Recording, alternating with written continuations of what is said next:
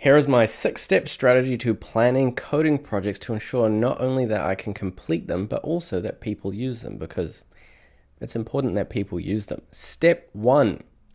Always ask yourself, what is the user's pain point? Specifically the user's pain point. For this example, my target user is a developer looking for a job, and if you want to get hired, you need to write hundreds of tailored cover letters and resumes. Don't build a dream, solve a problem. Now that you have your pain point, how do you solve it uniquely? In this case, I created a software where a user just has to post in a job posting, and then they can scroll down, generate a tailored cover letter based off of their resume, and they can also generate a tailored resume, so it's super specific to this job posting. Question number 2, what do you need to build it? Well, Hire.sh, I knew I wanted a full stack application. It was going to need user authentication and database features to store all of the user data. I also wanted it to be a multi-page application. And lastly, I needed an API so that I could interact with an AI to write the cover letters and resumes. Now that you've figured out the required infrastructure, question number 3 is, what are you actually going to build it with? For this particular app, because I wanted to build everything in one framework, I chose Next.js. Next.js allows me to have both a front end and API endpoints that can interact directly with the AI, in addition to being an amazing companion for a Firebase backend. Question number 4.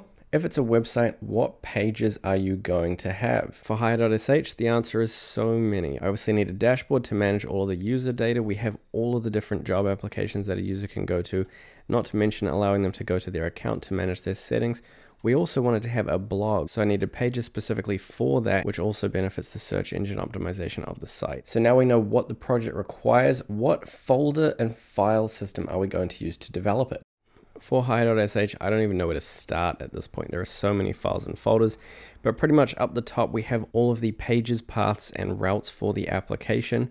One thing I really like to do if we come down to my components folder is compartmentalize my application so you can see all the different building blocks that have come together to create Hire.sh. Then we have the posts, we've got a context for our authentication, we've got all the public assets, we've got utility functions and handlers, and then we've got the Firebase config. And finally, the very last question, how's the flow going? It's easy to convert a user from the first page to the second. Is the information effectively structured? And that is my 6-step strategy to planning coding projects so that I can execute them to the absolute moon.